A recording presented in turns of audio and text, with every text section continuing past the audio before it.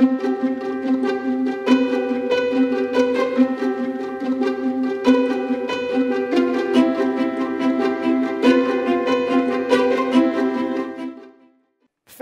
right? Here's a business whose culture is fundamentally rooted in entrepreneurship and innovation. Actually invented its category, the overnight courier service. And they've got 330,000 employees worldwide. They actually have a 40-person team charged with driving game-changing breakthrough innovations in the field.